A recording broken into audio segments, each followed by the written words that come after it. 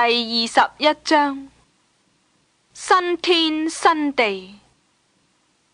我又看見一個新天新地，因為先前的天地已經過去了，海也不再有了。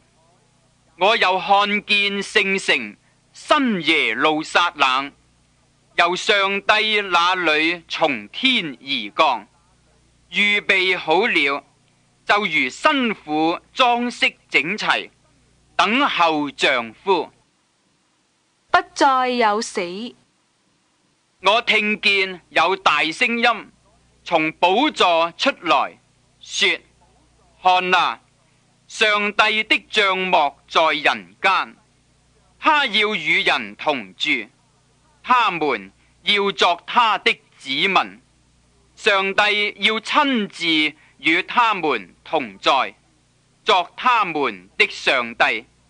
上帝要擦去他們一切的眼淚，不再有死亡，也不再有悲哀、哭號、疼痛，因為以前的事都過去了。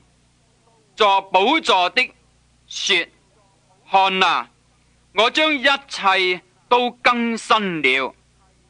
又說：你要寫上，因這些話是可信的，是真實的。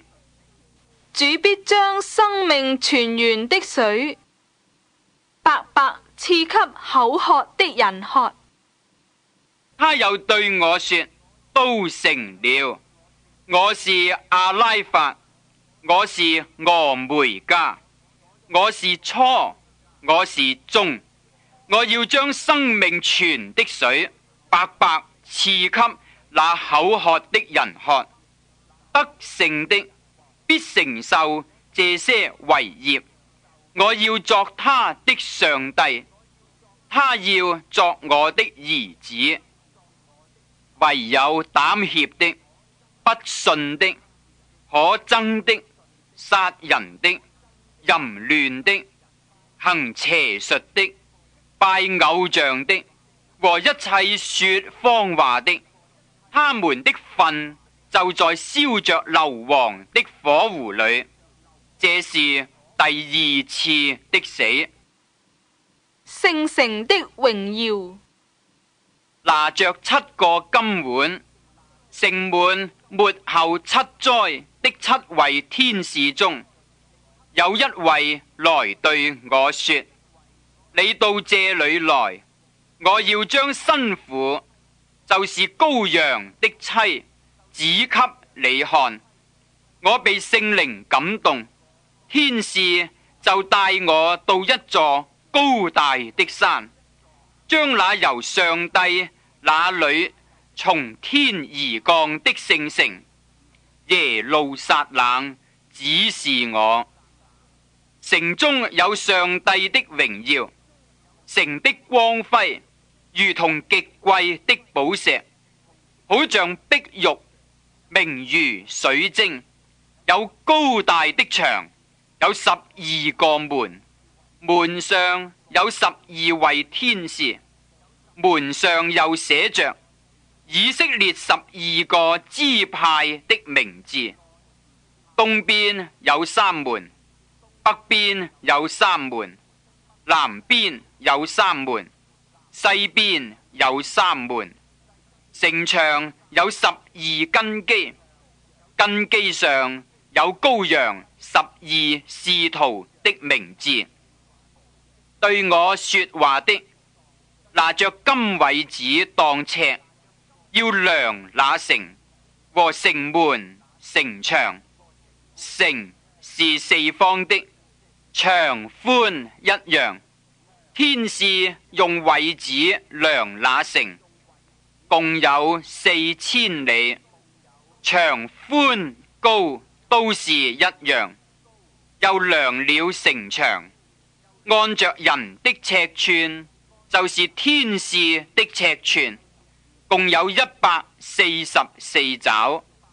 牆是碧玉做的，城是精金的，如同明淨的玻璃。城牆的根基是用各樣寶石修飾的。第一根基是碧玉，第二是藍寶石，第三是綠瑪瑙，第四是綠寶石，第五是紅瑪瑙，第六是紅寶石，第七是黃碧璽，第八是水蒼玉，第九是紅碧璽，第十是翡翠，第11是紫瑪瑙，第12是紫晶。上帝和羔羊為城的殿。12個門是12顆珍珠，每門是1顆珍珠。城內的街道是精金，好像明透的玻璃。我未見城內有殿，因主上帝全能者和羔羊為城的殿。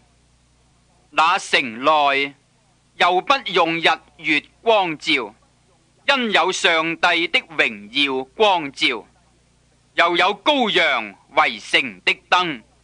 列國要在城的光裏行走，地上的君王必將自己的榮耀歸於那城。城門白晝總不關閉，在那裏原沒有黑夜。人必將列國的榮耀尊貴歸於那城。凡不潔淨的，並那行可憎與虛謊之事的，總不得進那城。只有名字寫在羔羊生命冊上的，才得進去。